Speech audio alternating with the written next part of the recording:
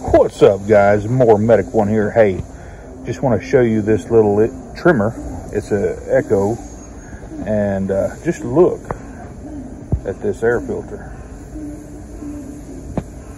I have seen a lot of clogged filters, and I've seen them worse than this. But whenever they let them clog up and they don't install them correctly, see how they got the filter pinched right here? This pinch right here is just like not having a filter at all, accompanied with a broken air filter cover and a broken spark plug. This tells me that this trimmer either fell out of the back of the truck or fell off the trimmer rack going down the road, or something happened to where this trimmer was dropped and it just kept being ran, and finally it sucked something up into the intake. And check this out.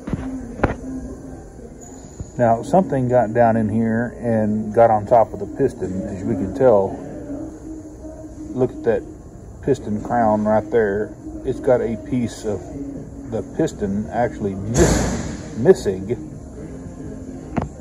and that chunk also is prevalent here. Now, I did go in here and kind of scrape around with my screwdriver. That's why you're seeing that big scrape right there. But anyway, this engine is toast. It's going to need a short block, but in my opinion, this trimmer is probably getting close to 15 years old. I would just buy a new one. Guys, you got to take care of your stuff. The wrist pin bearing seems okay. The big end bearing seems okay, and the main crank bearings seem to be all right. So I mean, if you were a cost-conscious consumer, you could possibly put a new piston. Look at that gouge right there. That's right there where that piston was broke. So whatever it ingested got sucked right down this exhaust side of the piston also, and scored that piston up that way. It wouldn't be surprised if maybe even the rod was a little bit tweaked.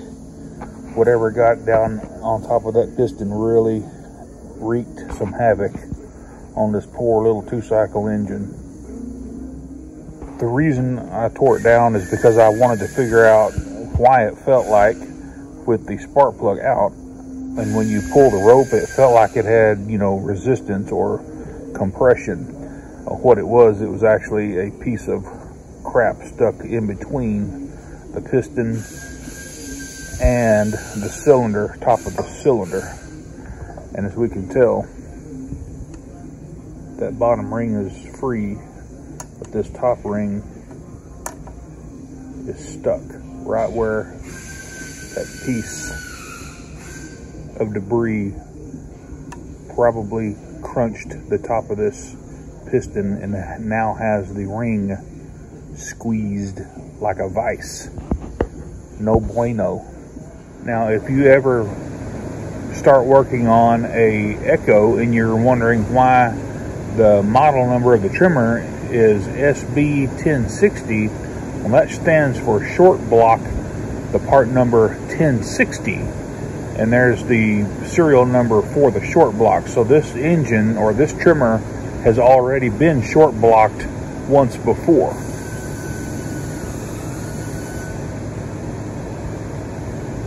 Everybody at this facility is going to get a butt reaming, probably from the facility manager, because I'm going to have to take pictures. I have to document all this crap for our records, and then they get turned into the whatchamacallit guy that's over that particular part of the works.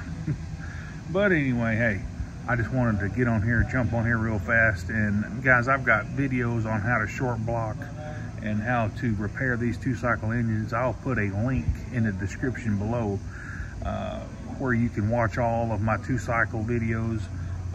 But anyway, hey, if this content, or you like this kind of content, I like doing teardowns and show and tells. But give me a thumbs up and smash that subscribe button. And while you're there doing that, click that heart and that bell so that you get all of my new videos. Y'all have a good day. More Medic One.